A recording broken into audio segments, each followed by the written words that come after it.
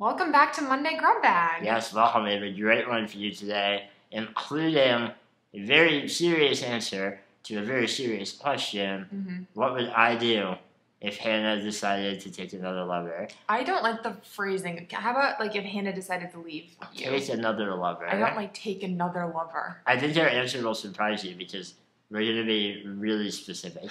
And so I'm excited about that. We'll get to that in a minute. But we have a few other questions that are juicy as well. Yes, we do. So I say we dive right in. Head first. This first one is juicy. If you were approached to do a reality TV show, would you consider doing it? Hannah and her lovers. That's the idea, right? Do you know how many times we've been approached to do a reality TV show? A lot, more than I can count. Yeah. We've taken so many meetings. Yeah. In hopes of, hearing out these ideas. Yeah. None have come to fruition. No. Some we've felt drawn to. We like the premise, whatever, and they just don't pan out. Some we turn down immediately because it's very clear that it's not a good fit. So. Yeah. I think our biggest priority in the reality show endeavor is that we do good by the disability community. Yeah. We don't want our story to be used in a way that makes disability out to be a negative thing. Yeah. And often for drama, that's part of these show ideas. And for our personal selves too, yeah. for our own life. Obviously we don't want to be in a show that's all about creating friction. Yeah. We don't have a lot of drama, so I think that's probably why a show would not be great for us. A director in our house being like, hey, gotta can fight. you just fight? I don't know, do something. Maybe take a lover. All right, question number 2. Are you guys still going to do your podcast when you're in LA? Yes. Yes, we will. We are actually going to be recording in a real studio, I believe. Yes. Our podcast company has a studio, coincidentally, right near where we're staying. Yeah. And so I think we're going to be recording there. Yeah, because bringing all of our equipment is possible, but it would be nice to not have to do that. It'd be a whole other car. It'd be a lot of stuff, so hopefully we can record at the studio, but either way, we're going to keep doing it. Speaking of our podcast, if you haven't seen this past week's episode... The most recent one. Yeah, the most recent one. It was about our New York City trip very early on in our relationship that was a very defining moment for us, led to our matching tattoos. Yes. Speaking of which, is our matching tattoos are a battery symbol, and we have new merch of that symbol. Yeah, we wanted to let you all know. We put it in a pinned comment last week. Yeah. Because we forgot to say it in the video, brilliant YouTubers. Yeah. But yeah, we have new merch. I designed one of the pieces, so can you pat me on the back? Because I'm very proud of my graphic design skills. They're really cool. And then the battery, hoodie that we have is about a really important moment in our life. So if you're a Squirmy and Grubs fan in your family or your, group. Or yourself. If you're one, because you're watching this video. And check out the episode and the merch. We'll put the merch link below. Thank you. What is Shane's official review of his Jayco arm? Does he still use it? Yes, official review.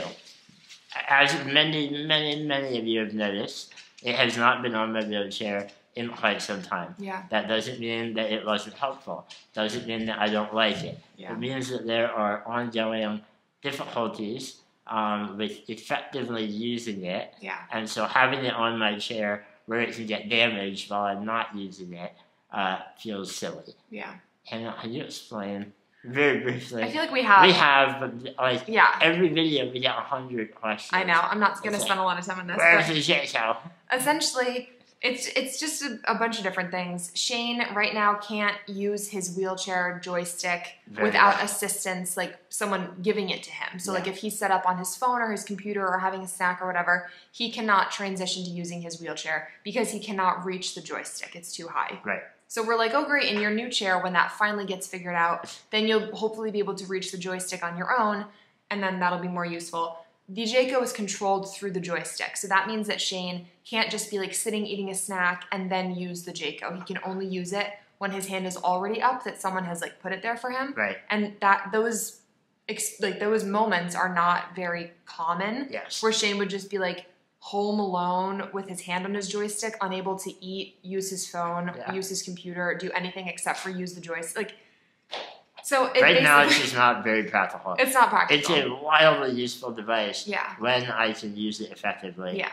Also, I'm going to get ahead of all the comments saying, why aren't you in your new wheelchair yet? We just explained that in a recent video, a Monday drug bag video. So go back a couple episodes, and their answer is there. Similar issues. A million reasons, but yeah, that's my review. Yeah. Okay. So eventually it'll be very useful. It is useful in very specific situations, but unfortunately right now those situations are few and far between. Yes. All right, next question. This next one might tell us a fight. What is your formal education, and if you know it, can you tell us your tested IQ? Many years ago, early on in our relationship, we got really into whose IQ was higher. Because I have a memory. We were long distance. There was very little to do. We got into arguments about whose anything was higher. This was just one phase. How can we compete with one another? Yeah. That sounds like who was better at pool? Great relationship. On the phone. Who was better at random games? Yeah, and I was better at all of them. But, okay. I have a memory of being 7 or 8 years old and testing into the gifted program. For that, I did an IQ test. And I remember it being 142. I don't know what that means as a 7-year-old. You really remember that? Or if it was even accurate. Maybe I'm misremembering. Yeah. But I have that number burned into my mind. I never took one. I did at some point I was told that I should skip a grade from kindergarten. I should skip first grade or something, and my parents said no because they were like, then she's going to be a year older, younger. Yeah. Like when she goes to college, they were looking down the road, and I'm glad I was not emotionally ready to skip a year. So I'm glad I didn't. But I don't remember taking a test. I don't know. Well, I remember when we began talking about this. Yeah. Hannah's SAT scores were way higher than mine, and I felt like Hannah was way smarter than me. So I was like, if that number is accurate for me, yours must be way higher. So we began taking fake IQ tests online. They were free, and she beat me in all of them. I don't remember this at all. Really? It's as if it didn't happen. Yeah, I can't remember. We got into disagreements about it. I believe it because I know we've argued about SAT score and stuff like that, but I don't remember taking. Because then I was upset. I was like, it really is 142. I think I remember that.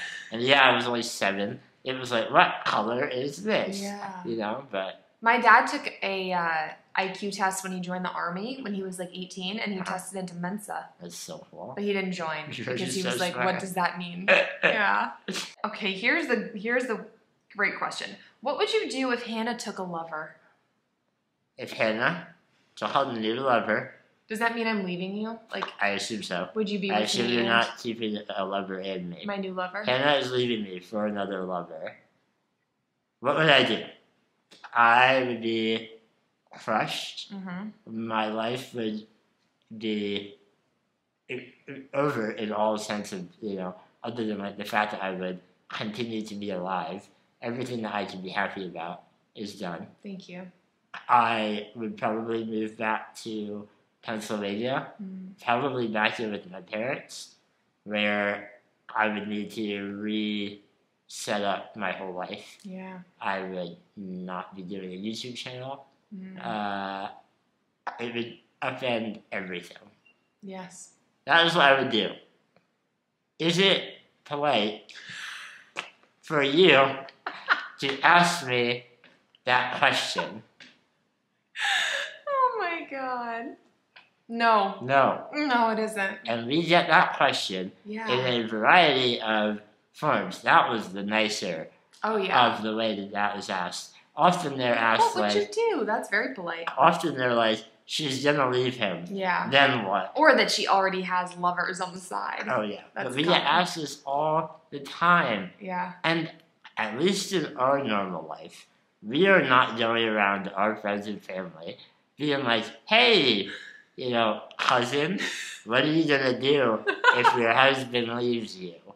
It's not something you ask people in polite, normal reasonable conversation. Or even people online. I don't see a lot of other couples who are like on various social media apps with followings. I don't see a lot of comments on there being like, he's gonna leave her, she's gonna leave him. Like you don't really see that very often. And it comes back to this assumption that, our relationship is fake because I'm disabled, Hannah had never loved me, I could never be a valuable, worthy partner. Yeah. It's all nonsense. Yeah. And it's frustrating to go through our happy comment section and read thousands of comments that are what's gonna happen when she leaves him? Yeah. She's on her way out, Yep. Hannah, what would you do if I don't love her? Same thing as you. Everything would be ruined. You'd move back and live with my parents? My whole life would fall apart. I would not move to Pennsylvania to live with your parents. Maybe I would. Who knows? Would you stay here with my parents? Because then I would need somewhere to go. If I don't love her? Yeah. Oh, I'm keeping the house. Yeah, for sure. I wanted to address that one. It's really frustrating. Yeah. As are all the comments that assume that I'm not valuable. So yeah. Stop doing that, please. Well, that's not going to work, but... Hannah will not be taking a lover. No. At least as far as I'm aware.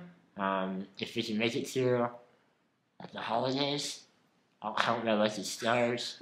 I know it's not going to last long. You're right. All right, everyone. All right, that was my night grub bag. My night grub bag.